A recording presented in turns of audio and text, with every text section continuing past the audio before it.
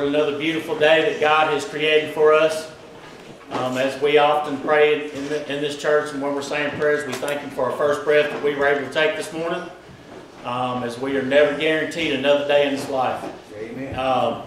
Want to welcome again all the guests that are here today that have come to visit with us. Yes. We hope that you guys are finding a blessing in this church today, and I know I always say there's no way that you can walk through those doors right there and not feel love in this church. Because that's what it's about. It's about love. It's about teaching God's Word. It's about the fellowship.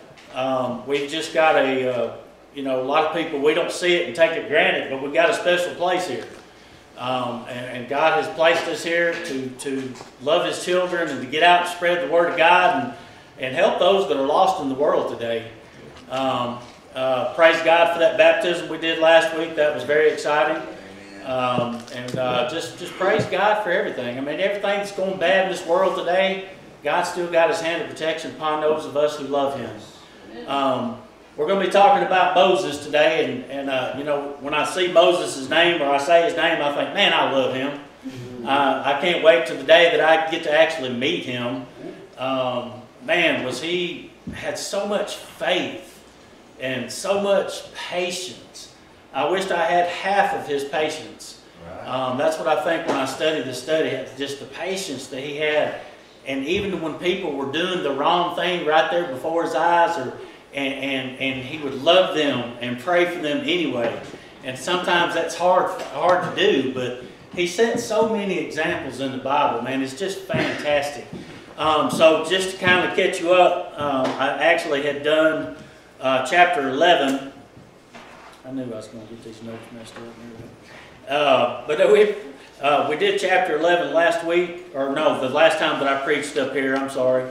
But anyway, so basically, just to kind of catch you up, the children of God, now don't you think about this, there's 1.2 million of them at this time. And here you have Moses trying to, now could you imagine, I mean, with what little bit we got in this church, what little bit of people you work with, all the murmuring and the complaining and the talking and all these kind of different things, could you imagine 1.2 million approximately is how many were there at that time? And I don't know how he did it. I mean, he was patient. He always prayed for them, even though they were messing up and backsliding. And it's just absolutely amazing. Could you imagine 1.2 million people having to deal with their problems and listen to their gripes and their murmuring? And they complained and they murmured. I mean, first it was that they wanted water. So he went to God and God gave them water. Then the next thing they wanted to complain about was because they had no meat to eat. I mean, they had the manna of God, Amen, which is angels' food, which they had to do absolutely nothing to feed them, and they rejected it. So the spiritual thing I want you to understand about that is the manna that God is giving us today is the holy Word of God. Amen. And how many people are rejecting it today? They don't want anything to do with it. They don't want to hear about it. They're going against the laws and the commandments of God. They're doing self-gratification. Hey, what feels good, let's do it. And anything goes. Did y'all hear that echo? Yeah. It happens a lot. I'm surprised you didn't notice it. Well, I know I'm loud, but yeah. Yeah, that just kind of rung in my ears there. And in today's world, I mean, just anything goes. If it feels right, let's do it, whether God approves of it or not. So then they started complaining about because they didn't have no meat. So if you read back in that chapter, they made God angry. And of course, Moses went to them and he's like, Father, now they're wanting meat. So what did he do? He sent quail into the camp. But he's got a little bit of a sarcasm in what he did there, because he gave them so much, they ate so much meat, it was coming out their nostrils. Because he finally got angry about their murmuring and complaining. Now, I ain't going to stand up here and lie to you. I murmur and complain too. Sometimes I'm tired and I don't want to do this and I fuss about that. But...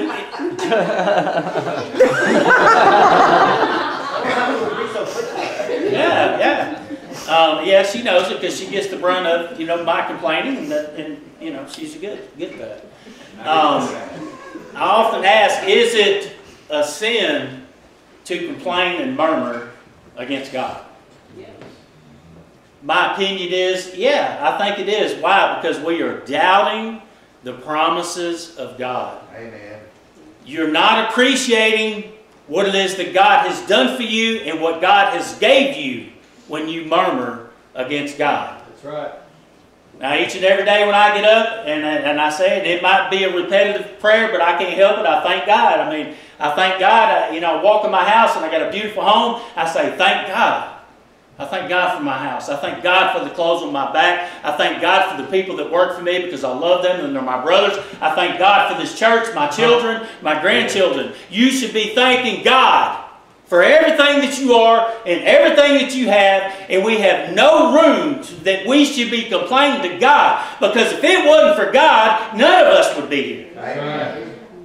I mean, I ain't got the patience of Moses, and I can't imagine the patience of God with like 12 billion people. Right. But I mean, it'd be like an ant farm going wrong. I think I'd just scratch the whole project and it'd be done. Yeah, you don't want me to take his place. But you know what? He loves us. He does. Hallelujah. I mean, I don't know how he does it, but he does. He loves us, and we continue to fall short, and we continue to sin. But God loves us anyway. And Moses, each and every time, man, I mean, he was the greatest intercessor other than Samuel that would intercede and pray for his brothers and sisters. Now, how much better would the world be today if we were more disciplined to be praying for our brothers and sisters? Even those that do us wrong. And that's a hard thing to do, but you've got to look at them and thank God, forgive them, for they know not what they do. Is that not what Christ said? That's right. He's hanging on that cross, and he looks up to the Father and the people that have stabbed him, spit upon him, beat him, and he says, Father, forgive them, for they know not what they do. Wow. That's how much God loves us. So anyway, all the different miracles he did, and my favorite part of Moses of all of it is watching that old movie Charlton Heston's in, and he's standing up there and he's got that staff and he's holding it up and parts the Red Sea. Man, after seeing that, you wouldn't have done nothing else for me. That's so. I'm sold. I mean, they walked through there and they had dry feet. They didn't even get no mud on their feet, for crying out loud. I'm like, how in the world can you lose faith in God and see that in person? But now we do see miracles today. Yes. Amen. I've seen God heal people. The doctors have said they ain't got the 2 months left to live, a month to live. Man, with God, nothing's impossible. Amen. He's still doing those miracles today. People just got their blinders on and they can't see those miracles. I see them each and every day. It's a miracle that sun is shining. That's right. It's a miracle when I see a bird out there just a singing and a carrying on. The biggest miracle for me is how a woman can grow a human child in her belly. How fantastic is that? It amazes me each and every time I see a newborn. I'm like, wow. Amen. All right, so I think that pretty much catches us up on chapter 11.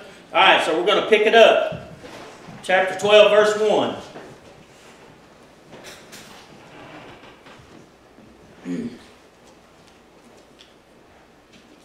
And it says, Miriam and Aaron spake against Moses. Now this is his brother and his sister. All right, it's bad enough he's already dealing with the 1.2 million people, and these two people are supposed to be there to help him and back him up. And Miriam and Aaron spake against Moses because of the Ethiopian woman whom he had married, for he had married the Ethiopian woman. The problem is, if you're a student of God's Word and you research that, she was a Cushite, which means that she was a descendant of Noah, who was the Adamic race that God saved on the ark. So he was well within his rights to marry this woman. And her name was Zipporah. You're going to find out in this chapter, both of them are very jealous of Moses. And you know that's a tool of Satan. That's right. Jealousy is a tool of Satan. Being prideful is a tool of Satan. And that's exactly what's going to happen in this chapter. And if you take this word spake back into the Hebrew, it has a feminine verb. So it was Miriam that was leading the charge. It was her that was doing the complaining. But you had Aaron who followed along. And I can't help to think, and I know God had a great purpose for Aaron. He was a priest, he was anointed of God, but he was a follower sometimes. What did he do when Moses went up on the mountain to get the Ten Commandments? He helped them make a golden calf, for crying out loud. So here Miriam is, she's gossiping and she's talking about behind his back because he married this woman and Aaron's just following right along. Let me ask you something. Are you going to follow somebody to hell? Oh, mercy. God bless you. I'm glad you said that because I get in trouble. That's right. But some people are followers like that. They really are. They love or care about somebody, and but their friend is doing stuff that's dangerous or bad for them, or whatever. And some people will blindly follow somebody to their death. So he was a bit of a follower. But anyway, so here you got Miriam, who God would even call a prophet. All right? And then you have Aaron, who has been ordained and sanctified and anointed by God as the high priest. All right, verse 2. And they said, hath the Lord indeed spoken only by Moses? Question mark. Hath he not spoken also by us? Question mark. And the Lord heard it. They are claiming that their gift is just important as Moses's.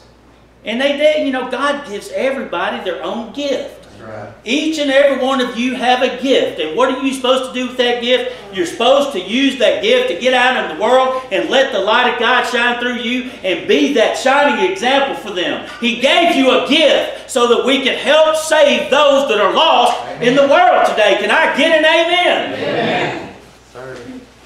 Exodus 15:20. He calls her a prophetess and Aaron is a high priest. All right, verse 3.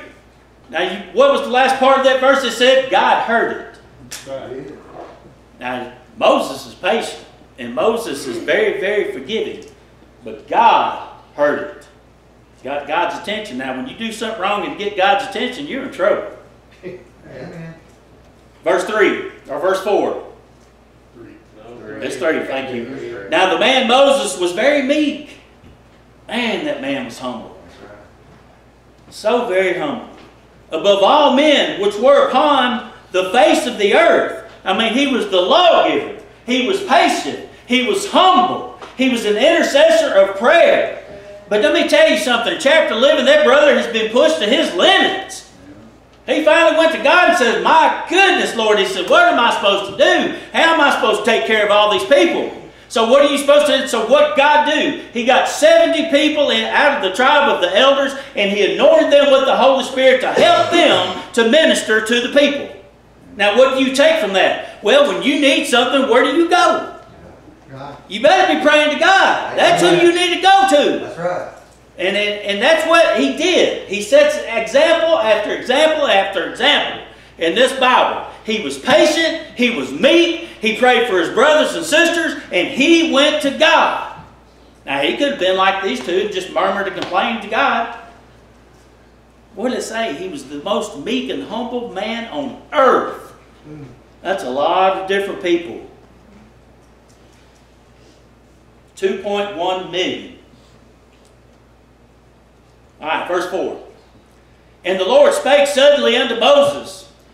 And said unto Aaron and Miriam, come out ye three unto the tabernacle of the congregation. And they three came out instantly. This is a place of judgment. Moses is willing to let this go, but God is not. God will come to your defense today. Now, I talk about this all the time. Proverbs 8:17, which is one of my favorite verses in the Bible. I love them that love me, and those that seek me early shall find me. Now, Moses is such a good man, and he's humble, and he's patient, and God loves him. So what does God do? He comes to his defense. Do you not think God won't come to your defense today? He sure will. Now, you got people out there that don't worship God. They don't read their Bibles. They don't pray. They don't care. They live their lives. Like there is nothing else after this life. What a sad place that is for people to do. But you know, a lot of people will do that, and then the first time a tragedy hits, what do? Oh, God help me. And it's not really funny, you know, but He may hear it, but that doesn't mean He's going to answer that prayer. Right. But now when you seek God each and every day, and you get up each and every day and try to do what's right, I know none of you get up in the morning and say, well, I'm going to go sin today. This is what I'm going to do today. I'm going to go sin. I'm going to disappoint God, do you? No, we get up and we try to do what's right in the world. We fall short. We repent of our sins. But guess what? When you love the Lord and you spend time with Him, and then somebody messes with you, that's like poking God in the eye. He will come to your defense. Amen. So my guys always talk about when I'm talking to them at work, so these three just got called into the principal's office. Yeah. That's right. And I always say, now, if God loves you enough to correct you, you better kiss the paddle. And they're fixing to be corrected for what they've done. They've got all puffed up, thinking that they're better than, that they ought to be in a position even higher than Moses, and that God ought to speak directly to them. Aren't we all given different gifts? Yes. All right. Verse 5. And the Lord came down in the pillar of a cloud and stood in the door of the tabernacle. Man, could you imagine the awesome presence of the Holy Spirit of God? And called Aaron and Miriam, and they both came forth. Verse 6. And he said, hear now my words. And this is God speaking. If there be a prophet among you, I, the Lord, will make myself known unto him in a vision, and I will speak unto him in a dream. He's being a little sarcastic here by our father. All right, Miriam is a prophetess, and Aaron is a high priest. But guess what? He promised to speak to Moses face to face. Exodus 33, verse 11, and the Lord spake unto Moses face to face, a man speaketh unto his friend. Now, that's awesome. When God considers you to be a friend. Amen. And talk to you and call you a friend. And that's what the Bible says when we do what we're supposed to be doing. God considers you to be a friend. You can't have a better best friend than God, folks. You can confide in Him, and He won't tell anybody else. That's right. You can pray to Him, and He will answer your prayer. Whatever's going on in your life, He's right there in your defense. Hallelujah. Amen. All right, verse 7. My servant Moses is not so, who is faithful in all mine house. Faithful is approved. God gave him His stamp of approval. And Lord, man, what that man put up with. I mean, he led them, with God working through them, led them out of Egypt, wandered around in the wilderness with them for 40 years. And what did they do? Oh, we'd have been better off if we had just left us in Egypt. Why did God bring us out here to die? You talking about some murmuring and some complaining. That's exactly what they did the entire time. You know what the penalty was? None of the original 40 walked into the promised land. You know, people, sometimes we want to get ahead of God. And there's something going on, and you're praying to God about it, and you've not heard back for what He wants for you, and then what do? What do? We do it ourselves. Yeah. We do it ourselves, and then get ourselves in trouble. Now, if you're going to be persistent enough to pray to God for something, and you don't hear back from Him 2 or 3 times, you might want to think that you're not supposed to have whatever it is you're praying for. Amen. An unanswered prayer is an answered prayer sometimes. But what happens is, now if you want to keep pestering Him, then He'll give it to you. And then what happens? It goes badly for you. And then what happens? Oh God, why did you do this to me? It's just human nature. I mean, it's just pitiful, but it is just human nature. If we would commend our lives to God, if we went to God for each and every distance. Now, I'm not talking about praying to Him where you're supposed to park. You ain't got enough sense to know where to park, and you're in trouble anyway. Go to God, and you make sure you include Him in every decision that you make in your life. And man, you will avoid so much heartache and pain because God knows what's best for you. And you pray for God's will in your life, then guess what? If it's not His will, you do not want it. Amen. All right, now I definitely lost my place. Verse 8. Thank you. With Him will I speak mouth to mouth, is what God is saying. Even apparently and not in dark speeches or similitude of the Lord shall be whole. Wherefore, then were ye not afraid to speak against my servant Moses? God considered him as a friend. I can't help but think about that song, We Have a Friend in Jesus. Amen. Amen. God speaks to people today. Is He speaking to you today? Well, I'm going to promise you something. Just like Cobra shared a little bit earlier, if you're spending time with God every day in the Word and in prayer, going to church, reading your Bibles, I got news for you. God's going to talk to you. Now, He spoke to Moses mouth to mouth. I mean, right to his face. How does He speak to you? He speaks to me through the holy Word of God is when God talks to me the most, when I am studying this Word. But He also gives me numbers. I'm just sharing this stuff with you. Numbers mean something in the Bible. And sometimes I might be down, and sometimes I might be murmuring and complaining. I'm about wore down, don't want to go no more. And all of a sudden I'll see a triple 1 on the gas station pump. I might see that number 3 times a day. That is God's affirmation to me. It's okay. You're going to be okay. God speaks to some people in dreams. He does speak to us today. You've just got to be in tune and you've got to be listening for that small, still voice. Amen. So basically God is asking them, how can you be so bold to speak against my servant Moses? All right, verse 9. And the anger of the Lord was kindled against them, and He departed. If you put yourself as low as Christ, then you'll be exalted. That's right. But man, when you exalt yourself, you will be abased. That's right. Matthew 23:12. And whosoever shall exalt himself shall be abased. And that's exactly what He just did to these two. All right? And he that humbleth himself shall be exalted.